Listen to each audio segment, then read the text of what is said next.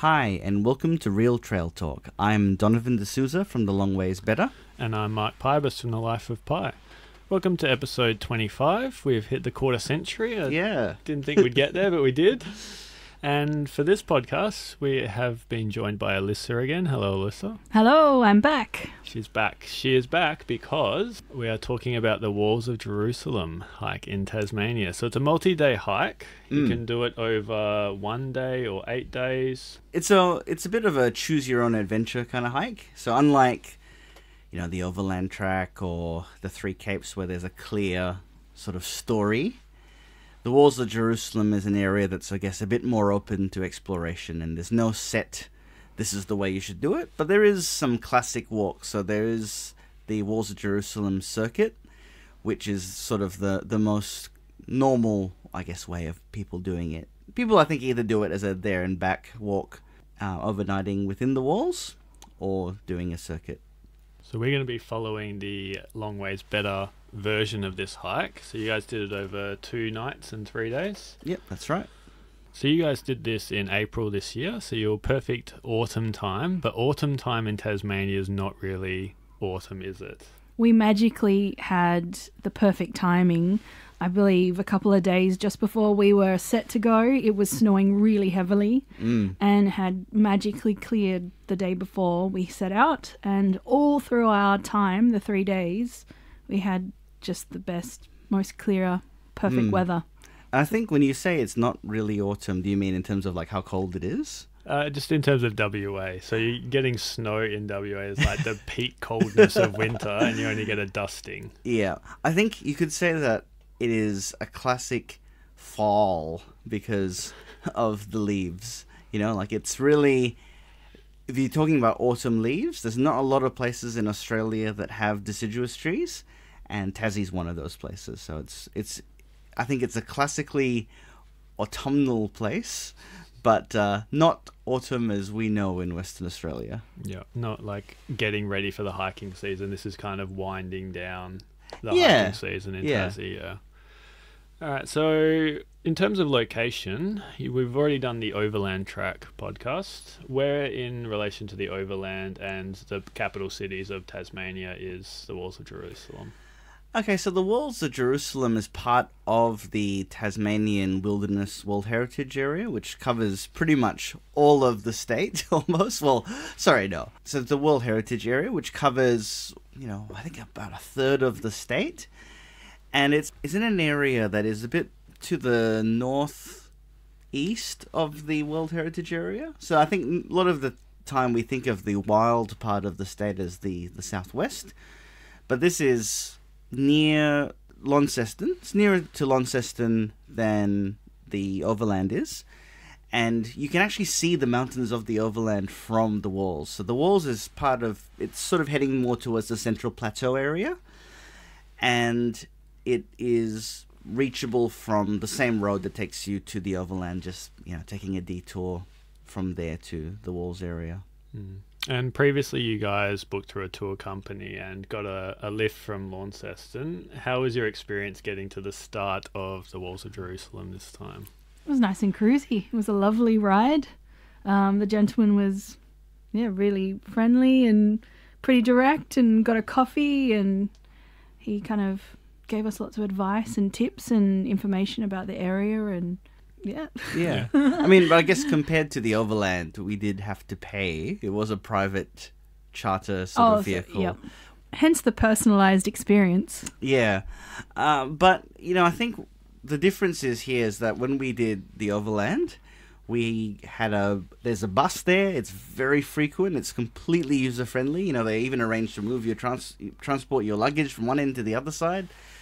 This was not so. I think it's free, unlike the Overland. You don't have to pay to do it, but it's much more difficult to get to. And we could have hired a car, but I had this paranoia of our car getting stolen from the Walls of Jerusalem car park. So we paid quite a bit of money to get the charter vehicle to bring us there. And, in hindsight, probably we could have hired a car and it would have been a lot cheaper, but the peace of mind was that we didn't have to worry that we would return to the car park and find the car stolen and have no way to get back to Launceston. So that was the reason. And the guy was really lovely. He was a great service. He was on time. He got there perfectly, just as we had finished our hike, so you couldn't have asked for anything more. Yeah, exactly. Excellent. So you guys are at the start. What's planned for day one? So the way that we sort of broke up the circuit was that we decided that Dixon's Kingdom would be our base and we would stay there 2 nights. Some people do this differently. Some people stay at Wild Dog Creek. Some people, do any of the different... You could do it in the reverse order, I guess.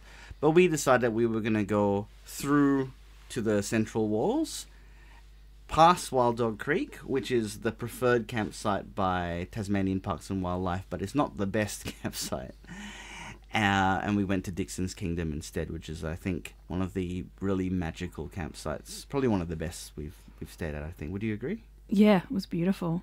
But that did mean the first day being quite a long day, and also kind of that arduous first hill was kind of the big kind of... There's no way you could not know that you're starting a hike in Tasmania. Then what's the elevation? It was a 550 meter increase in elevation over 2.5 Ks. So it hits pretty hard pretty fast. Yeah. So it's like the equivalent of hiking up Bluff Knoll pretty much. Yeah, except you've got a full pack. Yeah.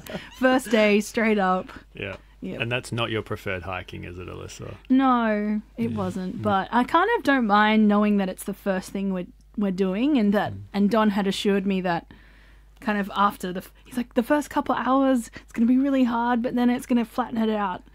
Yeah. And which you were pretty much right. It's one of those things where, some hikes you have, peaks and troughs, whereas this is very much, once you get that over and done with, the rest is not that hard. And as we'll talk about later, the peaks are really easy in comparison to some of the other hikes we've done.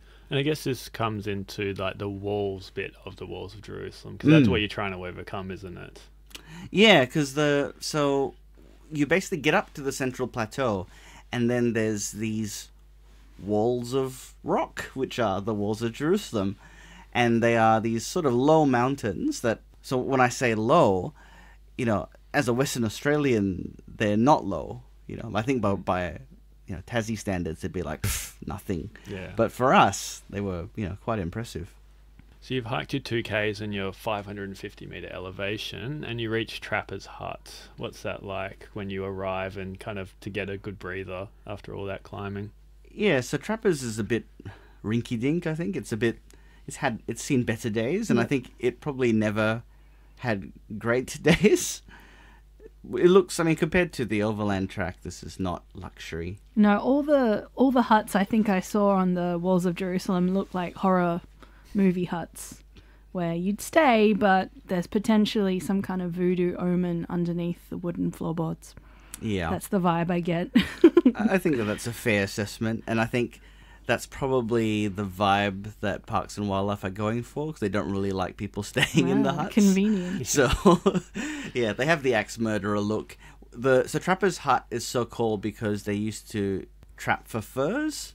So they used to get possums and wallabies, and they used to hang the skins in there. So it probably does have a bit of a horror movie kind of quality. So do you think there's like a Tassie Parks and Wildlife guy like dressing up every now and then to create like a little myth or legend to keep it going? Who knows? They certainly have, I think, a bit more money than they have in Western Australia, so I wouldn't be surprised if they could afford to have such a thing. So moving on from Trapper's Hut, does it get a little bit flatter from here on out? So the 550 meter increase has another 0.5 kilometers of walking from the hut till the end of the ascent. And then from there, it's pretty sweet. It's quite easy going. And that's when you start to see some of the glacial lakes. So you see all these lakes that have been carved over time by glaciers having, just driven into the rock. And also you start to see, because I think along the ascent, it's a lot more eucalypts that kind of, they don't look too dissimilar to what you might find in Western Australia.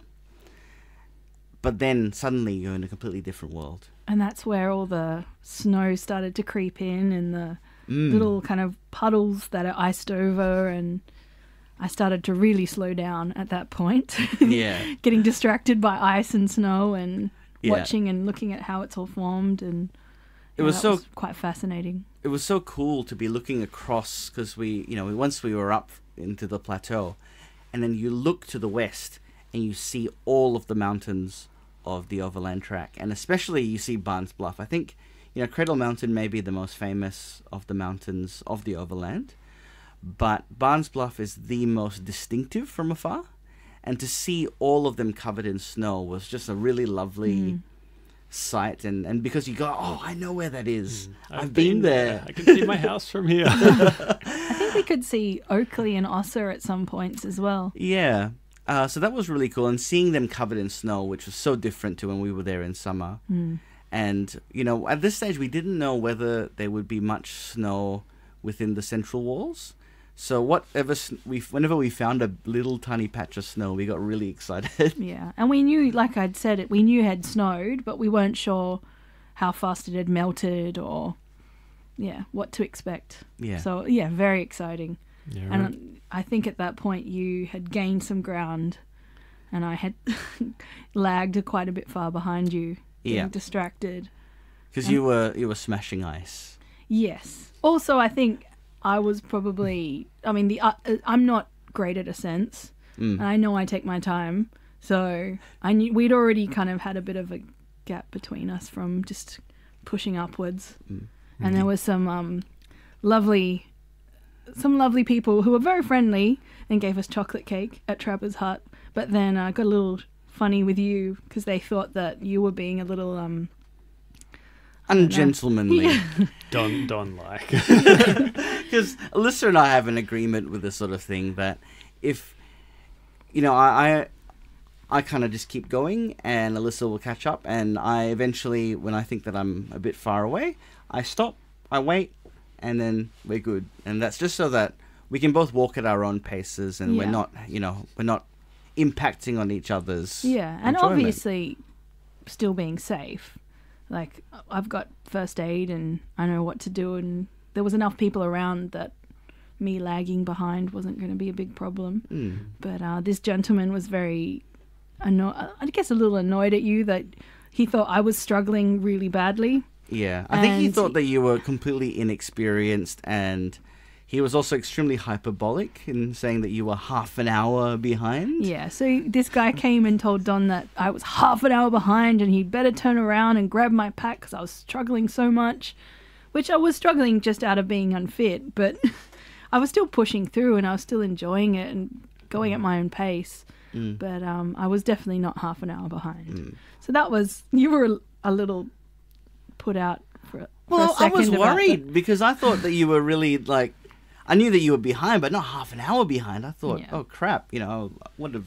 So I actually put my bag down and went back to see where you were, and then you were only 10 minutes away. Yeah, and I was totally fine strolling along, smashing ice and pointing out at different mountains. It was great. Dare I say, hiking your own hike. Exactly. Hey, yes. Yeah. And he was meaning well. He was just looking out for me and was trying to do the chivalrous thing. The thing, I think for us, especially because I was hiking in Queensland, but you come from Western Australia where it's not hiking season. This is a pretty intense first hike for the season. I had not hiked for months since Vietnam. No, since Queensland. That was short day hikes. So my hiking fitness was definitely not there. And like I said, the first part of the hike was probably the hardest part. So and with a full pack of probably 18 kilos. Of food and water and clothes. Imagine doing Bluff Knoll with a full pack as your first hike for the season. That's what we did. So. Yep. Yeah. So you've hit the plateau area, and it's nice and fun now for you, Alissa. So there's lots of lakes and forests and everything around. What's the walking like to Wild Dog Creek? It was quite nice, meandering through kind of rocky paths that weren't too, not kind of nice kind of undulating path. Wasn't too kind of up, down, kind of very even. And I think to be honest, I can't quite remember scenery was so stunning. I don't think I was... It's a struggle between trying to watch where you're walking so you don't fall and hurt yourself or roll an ankle, but also just constantly being amazed by what you're seeing. Just the alpine scenery change is really quite distinct. So they had the snow gums and one of my favorite trees in the world, the pencil pine. You know, we started to see the first few pencil pines, and you just feel like, I'm in Tasmania. And you mentioned that this was the area that had a lot of pencil pines compared to, say, the overland. I mean, compared to, I think, anywhere, it used to be even more. So they used to be called the Great Pine Plateau, which we could see later on in the walk, and it was all burnt in a fire. However, there are still, I think, compared to anywhere else in Tassie, just the amount of pencil pines that you see up there is incredible. And, you know, it's such a beautiful tree because it's you know, I find Pinus radiata has an almost disgusting symmetry about it. And these trees, you know, because they're blown by the wind and they've got the snow to deal with, they grow in all these gnarly kind of shapes. And they have so much character, and they live for so long, but are so, you know, just prone to being destroyed by fire. So there's a certain fragile beauty about them. Yeah, you'd imagine like the native pines that were on Rottnest would have been like that, especially given how wind-blown the trees that still are there ended up like. That would have been interesting to see as well. Yeah, I think that would have had a similar character, because I think a lot of the Australian pines have that, you know, that they're not great to build a house out of because they're not straight, but there's just something really beautiful about a tree that is not perfect. Yeah, it's probably saved them in here and been a little bit wonky. Yeah, so you're kind of running up to Wild Dog Creek, and you mentioned before that this was not your preferred campsite, but it is Parks and Wildlife's preferred campsite. You just want to run through your reasons why that is? So, historically, people used to be able to camp anywhere, but due to the fact that this is clean alpine areas, they used to, you know, burying human waste is not great in this sort of climate because the water's flowing into the walls, so they really discourage anyone. It's now banned to camp within the central walls, and so they prefer that people camp in this area here because there's no pencil pines, or not as many pencil pines, so there's less problems of people, you know, lighting a campfire or something and it all burning up, which you're not allowed to do. You know, this is World Heritage Area, fuel stove only, do not light a fire, but, you know, some people are idiots and do it anyway. So this is why they prefer it, and they have made this a fairly deluxe campsite as a result to make people want to stay there. So they've got all the tent platforms that you might find on the overlands. The only thing really missing is that there's no hut here. I think if there was a hut there, people might be more inclined to stay. They had a running water tap. They had the toilets. Yeah, it's quite nice. It's in terms of facilities, if amenities is your main thing, it is probably one of the better campgrounds you'll find on a track. But compared to Dixon's Kingdom, it's lacking in character, and it's not ideally located. I think we were saying because a lot of the side trips we wanted to do were up in the saddle. So to stay in Wild Dog, we had to go up the saddle, do all the side trips, then back down, and then to exit, we were going to have to go back up the saddle again. So it felt like we were kind of doing a lot of go back, come back, go back. Yeah, it sort of adds a lot of extra kilometers to your day for no reason. So it was more efficient to stay Yeah. in Dixon's. Whereas, yeah, Dixon's has its location. Everything is from there. Yeah, but as you said, it's a choose your own adventure, so you have that option. It's just not the nicest in terms of facilities on the track or the walk. If you were doing just an overnighter, I could imagine just going to Wild Dogs, camping there, going off doing the side trip, coming back and out that way. That would be that's an efficient use of Wild Dog. That would be a pretty good use of the area, I think. Yeah, I think you're quite right there. Okay, so you guys had lunch here, and then you set off, as you said, up the saddle. Yep. So it's very biblical names. Do you guys know why it's named as it is? I think I read somewhere about someone having a liking to really Greek mythology, because I think it's lots of biblical names, but then there's also lots of So the Greek names Greek are more names. on the overland overland side. side. But I think that the fanciful nature of the names, I think, came from that. And then because there is the wall, which is a natural wall, they decided, because originally it was called the China Wall, and then they decided to call it the Walls of Jerusalem, which I think, you know, when you hear the Walls of Jerusalem, it has a certain sort of romantic mystique about it. Yeah. And that's what I like about Tassie is all these names, like, even if I didn't match them up to the photo, stuff like Damascus Gate or Temple and Solomon's Throne, like, they're fanciful names. And I want to go visit those places. Worldly. Yeah, It's like, kind of, like you're wandering into a different world, and like there may be a giant or a cyclops like Yeah. guarding this gate. Or the Wall of Jerusalem reminded me a little of the gate, like the big wall in Game of Thrones. Oh, yeah. Like the Wall of the North. Yeah. Has that feel. And that's that. So walking to Damascus Gate is when you walk through the central walls, and it is breathtaking. It is just absolutely stunning. So once you leave Wild Dog Creek, you ascend a little bit, and then you're in the central walls, and it just looks like something out of like when you see photos of Canada, of real beautiful glacial landscapes.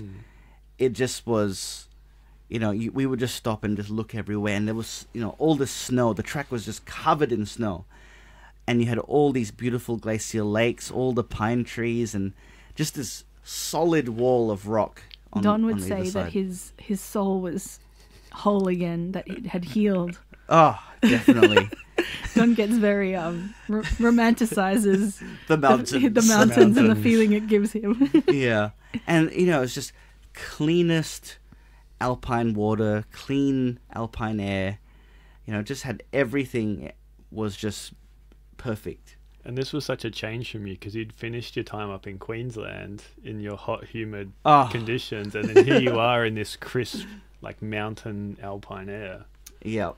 And the weather was just absolutely perfect because it was warmish it wasn't hot. It just had, the nice cool kind of autumn or spring kind of temperatures. Obviously being that high up, it was pretty cold, but because the sun was out, it really helped warm us up, and it was just very comfortable. So back to the like choose your own adventure thing. There's lots of side trips on here, and your first one of the day was the Pool of Bethesda. So it's a little alpine tarn full of pencil pines again, and really lovely. Yeah, so this used to be a really popular campsite. Alissa, I think, was... I don't remember. You don't It clearly no food. I don't. Yeah, there was nothing. I didn't eat anything that I could remember it by. So Yeah. So this was a really popular spot, and it is beautiful. It's a small but pretty little lake, and it's now. I'm glad that they've left it be so that people don't ruin it.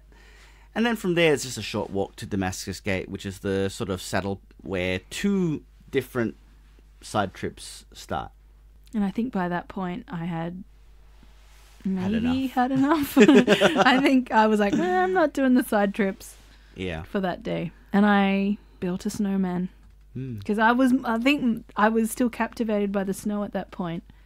I'd never walked in snow. Yeah, I mean, we'd walked in patches of snow on the overland. We'd walked through Kosciuszko on that same trip where there were patches of But snow. not to the degree that the snow was. Exactly. Yeah.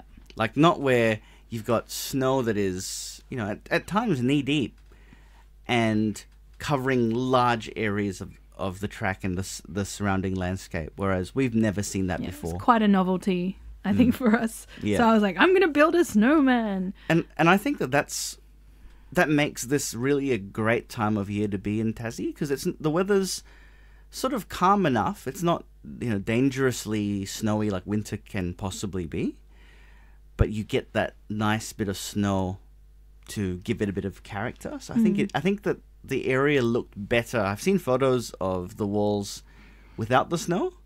I think it looks better with the snow. So you were building snowmans, Alissa. Yes. Snowmen or women. No, I wasn't there.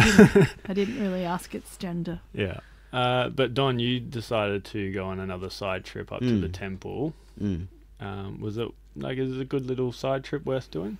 Yeah, I mean, I think the temple's one of the lesser side trips. It's probably the least of the three main peaks. So Solomon's Throne, we were told, was snowed out. They said probably not safe to do because the chute, you could just see there was just snow. And as a result, that was my initial plan was to do Solomon's Throne because it looks amazing and it was the one I wanted to do. But the temple was safe. It was not snowed under, so I was able to climb up that and then make my way across to the summit itself. And it's a really good spot. Grandstand views. It's sort of in the middle of the central wall, so you can see, the Solomon's Throne and King David's Peak, which are connected by the main wall. You can see the tarns inside them in the middle. You can have a view to the southwest, so you can see Dixon's Kingdom, and you can see Lake Ball, and sort of the area where you'd have to leave on the last day to get back to complete the circuit. And you can see Mount Jerusalem, which was going to be our side trip for the next day. So it's really a great spot in that sense. And also, the other cool thing was, because part of it was in the shade, there was quite a lot of snow on one side, and there's a photo up on the blog where it looks amazing because it's just this wall of snow, and the illusion is that we were in like this amazing winter wonderland when, not all of it was as snowy as that, but this bit looked absolutely snowed under. So you've summited that on your own and got the amazing views, and you went back down to see Alyssa's progress on her snowmen, or snow people, I should say. Just one. Yeah, and then you guys went on from there, and that's when you got the snowy pencil pine area that was in the shade. It's like heading down into Dixon's. Mm. It was pretty nice and easy from there, except for the slippery. They had like wood platforms, and because they'd been iced over, there was quite a few slip slidey moments where I don't think I fell on my butt. No, I don't think you did. I think it was close. I think having the walking sticks for that reason were really good. Which is good because you don't have a great track record, neither of you do. No. Slipping and getting injured. We have a tendency to slip and fall. Yeah. So it's a good final stretch down into Dixon's Kingdom to finish the day. Nice and easy. Yeah, I think we got there with a good time to set up and get changed, get some fresh water, make some food. And as soon as it got dark, it was pretty much pitch black and the temperature dropped hugely. So you didn't really, you kind of had limited time to get everything organized and sorted. And then as soon as it was dark, it was bed. Yeah. However, we had some really cool animal sightings. Oh, it was amazing. As soon as that darkness hit, it's like we were swamped with possums. Just huge possums the sizes of Volkswagens. Dogs. Yeah. It's close. But, and really aggressive, getting into stuff, going under fly tents and going through things. And we were really worried about our brand new tent. That was the first time trying it. We were worried that having our food in our tent, they were going to scratch through, stories from the overland. So we quickly constructed something in the hut so that hopefully they wouldn't. And they didn't dangling. take it. No. However, the bag hasn't been the same. So I had this waterproof bag that I bought for Carragini, and it had been my bag to carry things in because it was, tough and waterproof. And we found that the bag has a little hole at the bottom. So obviously a little clawing hand attempted. Was trying. Yeah. But no one got it, so we won in the end. Yeah. So you guys mentioned there's a hut there, but it's not really for sleeping in, though, is it? No. I mean, you can, but you're not really supposed to. I think unless it's emergency, snowed under. And also, we scenario. saw some rat poo inside, so. We saw some. I think I saw a rat. And there was a quoll that lived there. Well, that was the really cool thing. An aggressive quoll. Was we had never seen a quoll before. And we were watching these possums fight. And then we saw this smaller thing run across. And we didn't register until when we shone the torch at it. and then we saw the classic spots and went, "Quoll!" There's a quoll. Yeah. So that was a great little thing to tick off our list of animal sightings. Animal bingo. Yeah. Yeah, that was pretty good. Yeah. So what are the facilities like at Dixon Kingdom? They've got 2 toilets, high-rise toilets, like the ones on Overland. They're a bit less good, but they're... That was... Yeah, they play it down. They say, oh, there's temporary toilets there. So what they want to do is build some nicer toilets. However, the temporary facilities there are still awesome. You would be pretty happy with the toilets there. You know, like it's better than what you would expect on probably the Cape to Cape. Maybe not as good as some of the Bibbulmun track ones. Not as good as the Overland, which is really deluxe, but you know, you'd be pretty happy with that as a toilet. They're acceptable. Yeah. Yeah. You know, No complaints. Certainly, it's better than some of the terrible pit toilets that you'll get. So I wouldn't be upset about that. And the water, though, was the really cool thing. I was about to ask you about that. What makes this water so cool? It is from the nearby mountain, so it's just flowing down a stream, and there's a stream right near Dixon's Kingdom. So you can kind of tell people built a hut here because there was a reliable water source. Clean glacial water. And so we were getting water that probably only had 100 or 200 meters of descent from the absolute top. So this was really clean water. And yes, we treated it with a SteriPen, but I think you could probably drink it and you'd be fine. So you guys were living in a bottled water commercial. Pretty much. Waking up next to your alpine stream and dipping your bottles in. And it was so cold.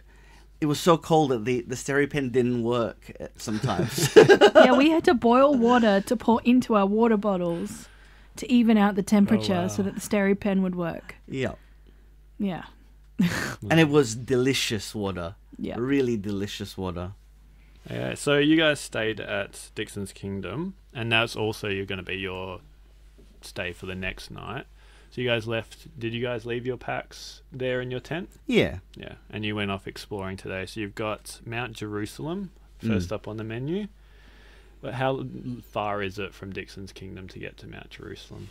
It's not far. It's about a 4-kilometer, 1.5 hour return trip to do the side trip to Mount Jerusalem. And the track starts right where Dixon's Kingdom is. This is why I say that this is the best spot to camp, because all the side trips are within easy reach. And it really is, I think, one of the best mountain walks we've done. I think you loved it, and you're always a bit about mountain walks. Well, it didn't feel too, like, intensely up. Like, it was quite a nice... I felt... For some reason, I don't know what the elevation chart looks like, but it felt like it was quite evenly paced in terms of how we moved up. Like, obviously it was challenging because it's a mountain, but I didn't feel like I was struggling at any point, or I felt like there was enough amazing things to look at that I wasn't thinking about the struggle. So, like, it was quite... I think there's... beautiful little... tarns and kind of still icy... little sheens on the tarns. Yeah, so I was quite entertained going up. I think it was one of those walks where there was quite a gradual ascent, and the reward for the effort was through the roof. Yeah, so I didn't have to put much effort in to still see amazing things. And it's probably because we were already quite high in Dixon. So to hit up Jerusalem, we're already part of the way by just starting from Dixon's. You'd done all the literal heavy lifting of your gear the day before, so now with your little now's packs, the payoff. you can just enjoy yourself. Yeah. Exactly. I remember there was that little section towards the top where it was really packed with snow, and you're kind of stepping down, not knowing whether you're on the path, whether you're about to stand on a rock, and it was just kind of knee-deep, more than knee-deep snow, kind of just, you could see where other people had been before us, and you're just kind of following their, like, little holes, stepping through the holes to try and get up. That was kind of exciting. I think the view from the summit was truly just breathtaking. That was a nice morning. Yeah, there's a great shot on the blog of Alissa just nonchalantly just walking through this snow as if it's just nothing. Oh, yeah. Ain't no thing. Yeah.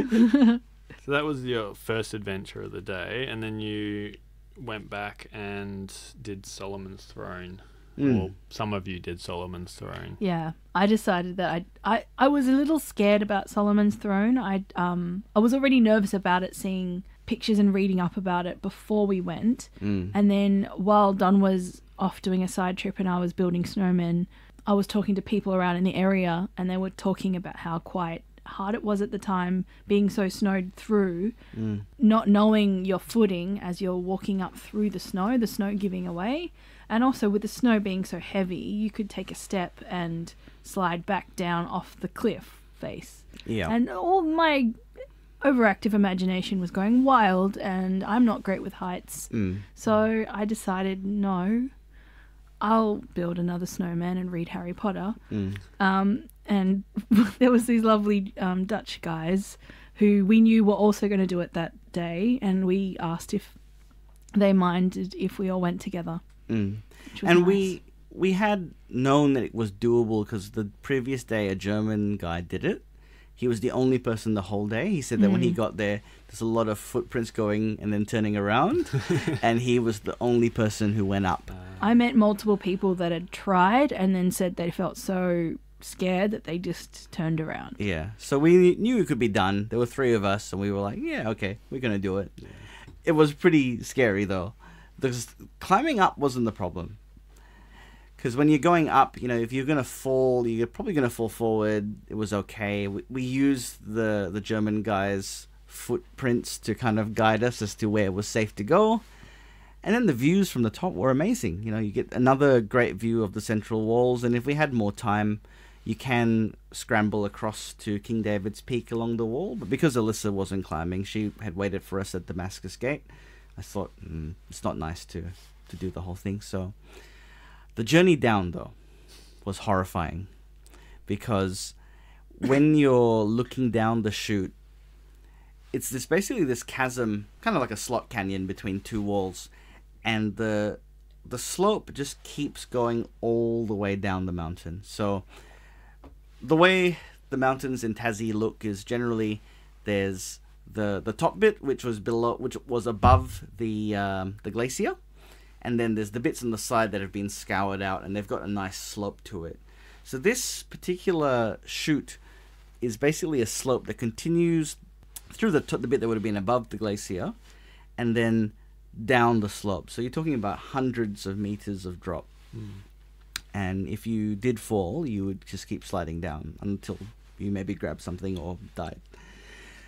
So coming down, we were walking, through this snow that was at times more than knee deep, and at times was collapsing, and just was, pretty scary to go down. And sometimes there were bits of where the safest way through was to just push through. So like we were in a hole, and then just push through the hole to get to the next hole, because there was nowhere to go. Like if you climbed over it, you might overshoot and then fall. So, yeah, probably wasn't the safest thing to do. I see Alissa shaking her head. I'm so glad I didn't do it. Yeah, so I feel sweaty palms from just hearing about it. Yeah, where your imagination was probably right in this instance. And I think if you're anxious about that stuff and you have hesitations, I feel like going in with confidence sometimes is the best strategy.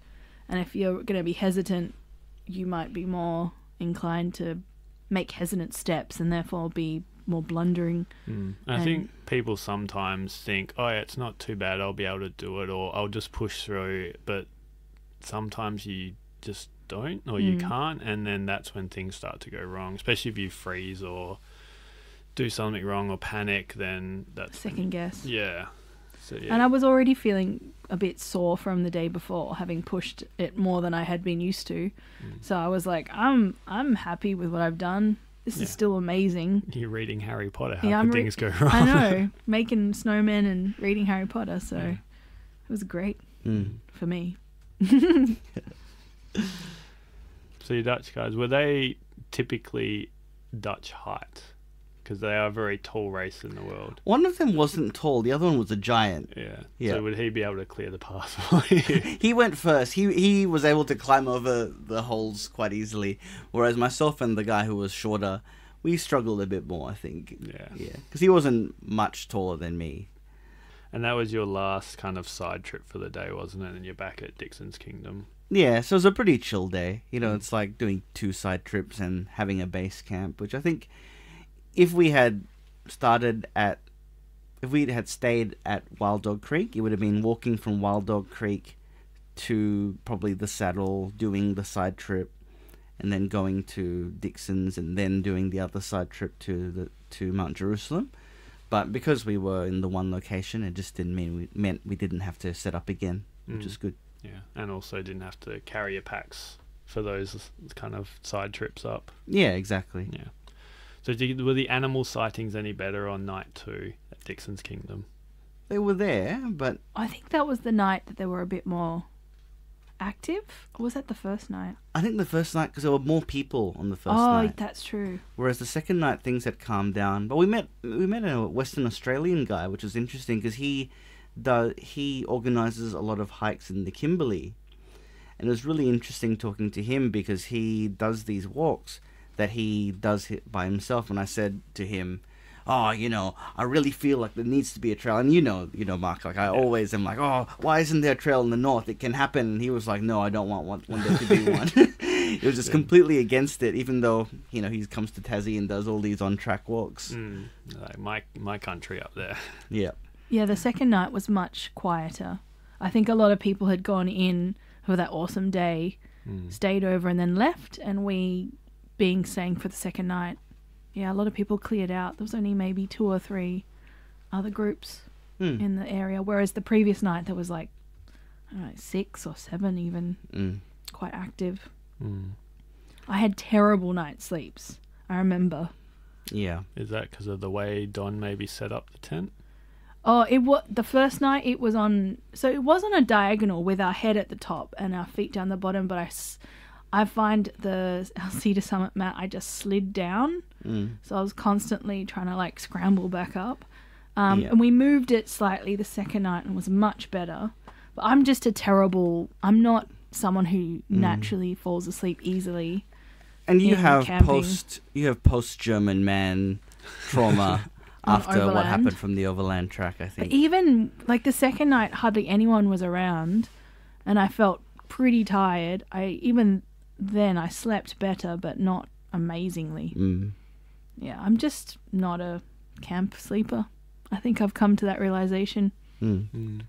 Yeah, unless you give me a proper bed, like in Karajini, Yeah. with a big giant inflatable one that you can carry by a car. Then I slept great, but no. I think lightweight hiking gear and sleeping for me, I think it It's worth it. takes time. Like I think if it was an 8-day hike, you would just get so tired that you eventually do.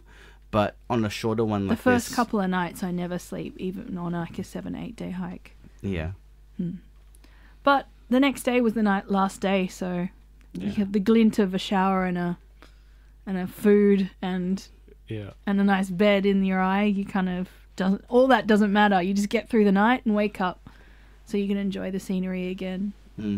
exactly. Yeah. No, but it wasn't exactly a short day in terms of Tassie, though, was it? The final day. It was a fair hike out from where you were. It was. Quite a longer loop around.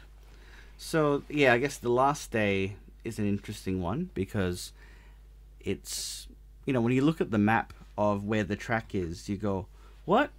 How is this a circuit? Because the developed track only goes to Dixon's and that's it. And it's only when you do a little bit more looking that you realize that what you're supposed to do if you want to do a circuit is to walk out through Jaffa Vale, and you have to walk along what is not a defined track. There's bits that are tracked and bits that are untracked, which I think actually was probably a good... Is this where it all began? I think so, because, you know, as readers of The Long Ways Better will know, that this year has been a real off-track year for me. I've done a lot of off-track hiking, and yeah, I guess maybe this was the genesis. put it down to this one day in Tasmania that the switch just went off, and he's like, you know what? Trails are for losers. I think if everywhere could have a trail, it would be better. Yeah. Because I think one of the things that has happened is a trail has formed here. And it shouldn't have had that happen, because there are times probably where it's gone is not the best for environmental purposes, in terms of erosion and things like that. And I think it would be better if there was a trail, because I would rather see something like that and limit the environmental impact to a single corridor rather than having, a mess of different trails everywhere. And they actually recommend that you walk in a fanned out manner through some of these kind of more marshy areas, don't they? They do.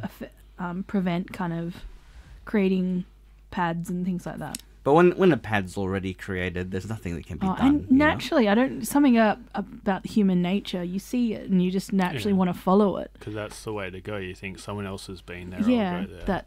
And after walking through bush without knowing where you're going, to have some kind of affirmation that you're in the right direction, it's really something in you is really okay, on the track again. Yeah, exactly. Yeah. So unlike a lot of other parts of Tassie and the official trails, there's no duck board on this section, is there, for you to kind of be more environmentally friendly? No, not at all. We just had to use the map and know that the river was on the left. Keep the river on the left. Walk around there was a little foresty section, then a big giant open air kind of marshy section. The dead marshes? Yep, something like that. Yep. I think I made a comment about that at one I think point. you probably did. Yeah. So, it's one of those things. You just got to use the landscape to navigate. And, the maps in the guidebooks are not amazingly detailed, but they were detailed enough that you could kind of... And really, you're heading in this direction. There's, hills on one side and hills on the other side. You just have to go down that way. And then when you reach the lake, turn right. So you didn't need your View Ranger app? No, I didn't. Well, actually, you know what? I downloaded View Ranger. This was going to be our first View Ranger walk, right? And for people who don't know, View Ranger is a GPS app that I completely love. Don is not sponsored by it. He just loves it. However, you need to download the maps before you go out, because this is the middle of nowhere. And so we got there and I went, okay, I'll turn on my View Ranger app. Oh, nope. Not going to be using this. Yeah. But we got there. We had a few moments where we might have gone a bit further up or further down, because we knew that once we hit the side of the lake, we'd get onto some more formed track and there'd be markers. Yeah, exactly. But yeah, it took us a bit. We got there. That was nice. And then from there on, it was just like a Lord of the Rings. For that section of the lake, that was beautiful. There was amazing kind of old mossy trees, and the trees were at that perfect time for the Fagus, the turning of the Fagus. Which is, if you're from somewhere like WA that doesn't have a true autumn, except that when you see burnt trees and go, oh yeah, golden leaves, that's kind of autumn, right? Here were trees that literally were autumn leaves, and it was just absolutely stunning. I think it's a nicer time of year to be in Tassie, to be honest, than summer. I think that we thought that if you're going to be in Tasmania, that autumn was probably one of the best times to be there, because you get this spectacular sight of autumn leaves, and seeing these reds and yellows and oranges with the greens of the other trees and with these beautiful glacial lakes. It was just a lovely other side that we didn't see when we were in the Central Walls. Yeah, so you've got some lovely autumnal walking. Yes. And then you come across Lake Ball Hut. Another one creepy, of these kind of murder huts. Yep, I would not want to stay in that hut. It does look, it's very drafty and dark and damp. And I think this one was quite historic. I remember there was like a little information panel about it kind of being one of the earliest. I think they're all historical. I think this one wasn't one of the earliest, but it was built by a guy who came back with sort of PTSD from the war I think it was from Vietnam War or Korean War, something like that. World War Two. Ah. Sorry. So this is a guy who he came back from World War Two, and he was suffering, from PTSD. So, he built this to have the seclusion and time by himself in the mountains to heal mentally. So, it's a bit of a sad story, but, he spent his time out here in the wilderness, fly fishing, which, I can see the appeal of that. And, people still do fly fishing in the walls. It's a very popular area. So, yeah, I think I can see how this would have been a healing place for someone who maybe suffered from PTSD. Yeah, it certainly looks like a very very relaxing place. Call it that. So after that hut, you kind of climb a little bit and walk along the ridge line. What were the views like? I'm guessing amazing, but what were the views like looking back towards Lake Ball? Yeah, stunning. It's just this beautiful, serene, kind of still, picturesque lake with the little hut and the trees turning. So I think I took some photos. It's just unbelievable. We It's took like a a long painting. time to get through this section. 'Cause Yeah, we were just and like, we spent forever. Look at this, and it was just really cool seeing the delineation on the side of the lake that we were on. There were all these, autumn leaves, and all the trees were the fagus, and on the other side it was more eucalypts. So it was just a complete change in vegetation on one side to the other.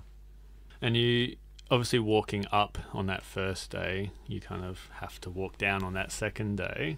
Was that more enjoyable, or was it kind of sad to I think know by you're the leaving? time we hit that point where we were going back down, the stretch was quite long and arduous.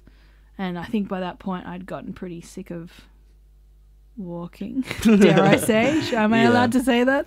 And by the time we were going down, I think my legs were quite sore. And sometimes going down is just as hard as going up in different ways. Yeah. So I thought it was going to be much more satisfying, but it was still really long. I remember being surprised and being like, I thought this wouldn't take as long. And also, I think the tracks through the central walls are very well constructed. They're sort of almost at an overland track standards. So there's duck boards, and it's quite maybe not dry boot, but almost dry boot. Whereas this is not at all. This is very much a wet boot hike. So there's, there was a bit where the track just disappeared, where it went into the lake, and we went, oh, okay, I think we must have taken a wrong turn. So we climbed up, and then we looked down and went, oh, nope, it is back down there. We were meant to walk straight through the lake.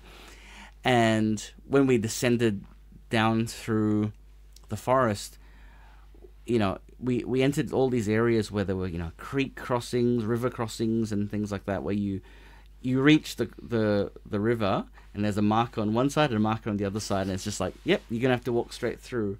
In WA they would have built bridges over all of those, whereas this is just like, no, this is hiking. This is what you have to do. Yeah, I suppose it makes it easier being the last day as well, that we don't have to put up with wet feet and wet shoes for another day. It's just until you get to the end. Yeah, exactly. You can put up with more. Yeah. So then after you kind of hit that marshy river crossing area, it turns into a bit of dry eucalyptus. Remind you of home a little bit, didn't it? Yeah, for sure. Had a look of the Perth Hills about it, with the rock is dolerite instead of granite, but we have dolerite in the Perth Hills. People, always think, I heard someone say that it was one of those like Urban List, or one of those sort of places where they don't have any journalistic integrity, and they commented that Bluff Knoll was made from granite, which is it's just basically just a view that if it's rock in Western Australia, it's granite. Yeah. And no, it's not all granite. And here was some dolerite that was on the side of the track, and there is dolerite in the Perth Hills, so it could very well have been a scene from somewhere near Kalamunda or Bickley Brook, or And I think at like that point we were going down. I remember when we hit the eucalyptus, because Lake Ball was quite high still in the plateau. As soon as we kind of turned around and were going down that eucalypt, it was kind of pushing down the other side of the walls to kind of a way lower platform. That's where we got through the marshy section, right? Yeah, and there was there was a little campsite there which would be an awesome spot right by the side of Lake Adelaide. And it has these beautiful tall pencil pines, and it's a designated campground, but there's no toilet. And that, to me, again, when we're talking about form trails, while I do understand leave no trace principles and how to do it, I think it's less inviting to people to do their business in a hole. And also, I think that it also is less good for the environment because people don't do the right thing sometimes. So especially in this area that's filled with lakes, I think that, a toilet would be a good idea. Especially if you look at, in Tassie, in difficult to reach areas, they have these terrible pods that are up at the top and you have to open the lid and they're disgusting. But they maintain the quality of the water in the area by focusing all of the waste into this one spot. Lake Adelaide, is that the connecting point to the overland? That's true, yeah. So if you we turned right to finish. To turn around, to turn Yep. the loop. If you turn left at that point, there's more of the walls area you can explore. There's some of the old huts there are actually of a much higher standard. But if you keep going and follow, I think, Junction Lake Hut, and there's another hut, you can join on to the overland track where the waterfalls are. So you cross the Mercy Valley and end up on the other side. So that's another cool thing that people sometimes do, is they do a different version of getting into the overland. So there's certainly a lot of different things that you can do in this area. Some people do that, get onto the overland track, and then double back to New Pelion, because New Pelion is one of the huts where you don't need to have a overland track pass to stay at, and that would be a cool loop that you could do, doing Mount Oakley and then finishing back in the at the walls on the other side. So there's a lot of options. And you said that you guys are descending a little bit, and you in the blog mentioned that you come across an area that reminded you of the Pinjarra Plains. Yeah. Very waterlogged. So that's probably Very flat. yeah. I think nicer than those. I have I have quite negative views about this particular area on the Bibbulmun, but it was a nice different experience because they had a lot of cushion plants there and a lot of little more tarns and different vegetation, which was really cool. And I think being less rocky, you and I could pick up pace. That's true. It was true. kind of nice. I think you find walking on some of these tracks where there's just constant stones and rocks in the way, and you're kind of hobbling over things. To have like just a clear, flat, muddy track where you can just slog through and get some speed, it's actually kind of a little satisfying in that way. That's true. And this day was really warm as well. Mm-hmm. So we were getting Sweaty. a bit sweaty and sweaty and muddy. Muddy, yeah, for sure. I'm sure the guy picking you up would have appreciated that as well. Yeah, there was a reason I sat further to the back in that little minibus. He didn't. He was a professional, consummate professional, and did not mention the odor. Yep. That's why we're paying the big bucks. Yeah. So you guys are kind of wading through a whole lot of marshy and boggy areas, and then you kind of then swing back to go to Trapper's Hut and kind of link up your loop section before you finish. Yep, and then it's all downhill. I think we stopped and had some lunch. Yeah, we had it because we arrived early because we knew we needed to be there for a certain time, and we knew that the descent to the car park would take a certain amount of time, so we stopped, had lunch at Trapper's. There's a little creek that runs by there. Again, makes sense that there was a water source nearby because people would have been, staying up there for months at a time. And yeah, it was a good spot to just relax and chill out, refill our water, and wait for our vehicle to take us out. So a lovely 3-day hike that you guys enjoyed after a long Queensland stint, or at least Donovan's long Queensland stint. Yeah, it was nice, intense, kind of 3 days. Kind of, I quite like it as a length of a hike. like an overnight hike. That's kind of ideal Even though for you me. don't sleep. No, even though I don't sleep, but I think 3 days is a good amount. You're kind of out there enough to really get out and disconnect, but soon enough to have a shower. Yeah, because I think you liked that when we did bailing up to Pemberton, we stopped at Donnelly River Village in between, and you liked having And that. I like the Cape to Cape that we were able every second night to have a shower. It's Yeah. something for me. I just like being able to clean off the sweat and the dirt and have a nice sleep in a clean. So you would space. not have enjoyed hiking with Don in the early 2000s when everything had to be camping and doing it tough and No. Yeah, I've suddenly mellowed out Hopefully I'm the reason he's mellowed. yeah. a little bit. So, And I've had to toughen up. yeah. So in terms of Tassie hike, I know you kind of will compare it to the overland. Where would you rate this in terms of a user experience? I think this is probably if you're talking about alpine Tassie, this is probably the best second hike to do. I think the overland's still the best because it's so user friendly, and there's something epic about the fact that it's Cradle Mountain to Lake St. Clair. I think the scenery on this is just as good. Would you agree, Alissa? Yeah, definitely.